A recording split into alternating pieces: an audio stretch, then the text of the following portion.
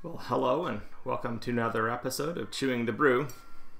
Today I will be drinking and enjoying a collaboration between Alesmith Brewing Company and Other Half, their Hop Cypher double dry hopped West Coast style India Pale Ale.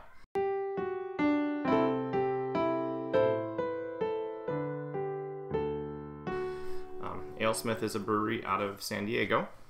I've had several of their beers before and generally enjoyed them. I believe their Oktoberfest beer from last year was one of the beers that I've actually reviewed for the channel. Recently, I have drunk a few fresh hop beers and posted reviews for most of those. A dry hopped beer doesn't simply mean that it's the opposite of a fresh hopped beer. There are multiple ways to use the hops that have been kilned, that is, that are not fresh, and not all of those are dry.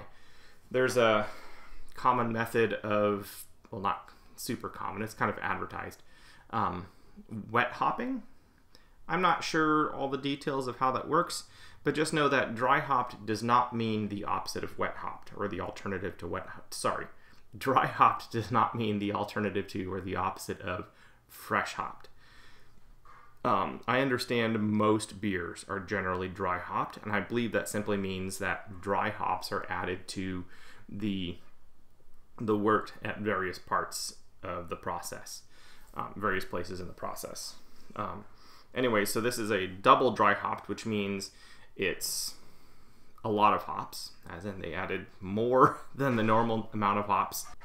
So this is a West Coast IPA, which means it focuses on the bitter, piney, resinous, stereotypical IPA flavors, as opposed to a Northeast or hazy IPA, which generally focuses more on the creamy and tropical flavors, or a UK and English IPA, which would be a different thing entirely. Anyways, so this is a West Coast style, double dry hopped India Pale Ale.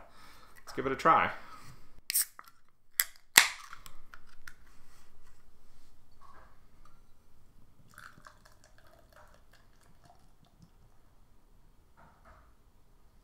Pouring very pale. That's nice. Oh, couldn't fit it all in. And it's going to overflow.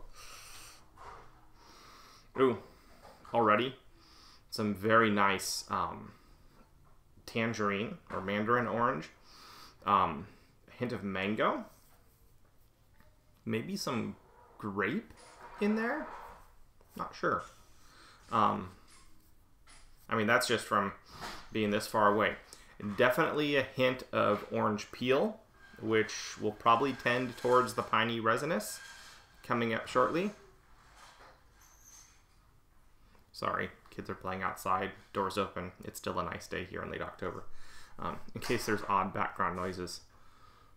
No one's hurt till they're screaming. So head retention is pretty good. The head is rocky, so we have variation in the bubbles. The head's staying up there pretty well. The flavors, just the smell, the aroma of this is a very enticing aroma. It speaks to a very decadent hop character to this beer. Like lots of hops well applied, which being a double dry hopped, that makes sense. You would expect there to be a lot of hop character throughout this.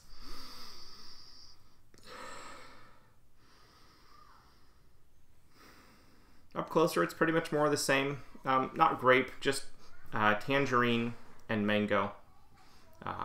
Very, very nice, very clean smell. I like that. It's a very pleasant smell.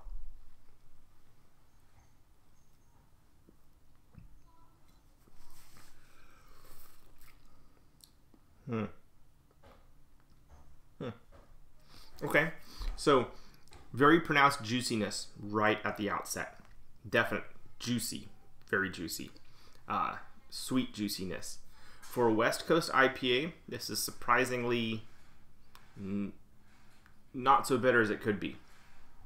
I won't say there's no bitterness, but maybe there's 2 or 3 distinct flavor fields.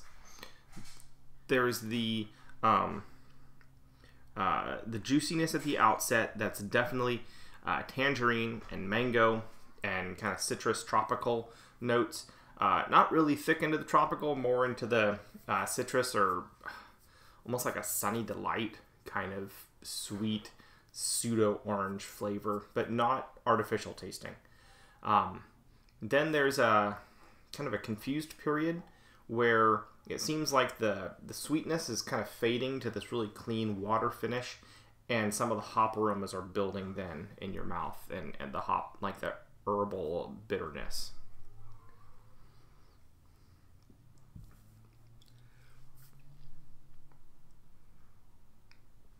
Yeah. Okay. So that sweet juiciness kind of attenuates pretty quickly. It's there. It's not like it disappears right away, but it's fading pretty quickly.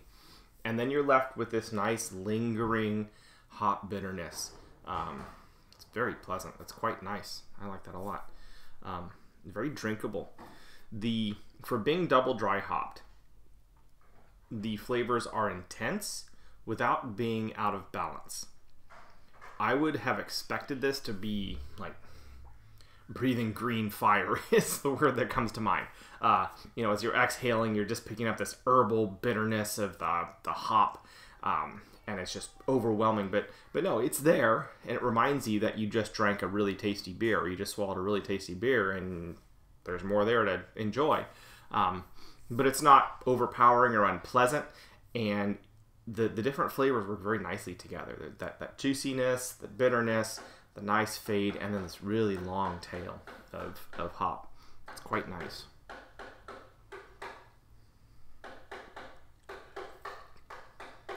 That's good stuff. I like that quite a lot. Very tasty. So this has been Hop Cypher, which is a collaboration between Alesmith and Other Half. I do not believe I have had any other Half brewing beers. And it is a double dry hopped West Coast style India Pale Ale.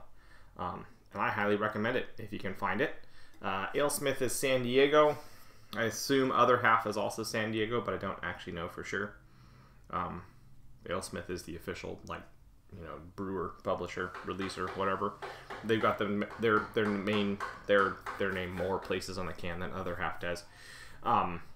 So this should be reasonably accessible anywhere up and down the West Coast.